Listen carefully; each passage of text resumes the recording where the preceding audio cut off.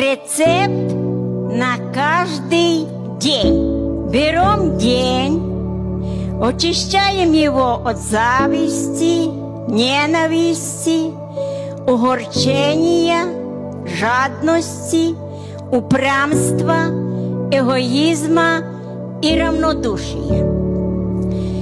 Добавляем 3 полных ложки сверхом оптимизма, большую горсть веры, ложечку терпения, несколько зерен терпимости и, наконец, щепотку вежливости и порядочности по отношению ко всем.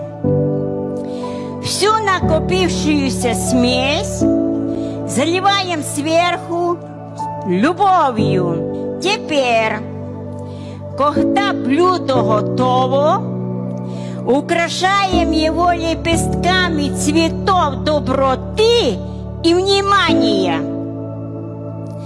Подаем ежедневно с гарниром теплых слов и сердечных улыбок, согревающих сердце и душу.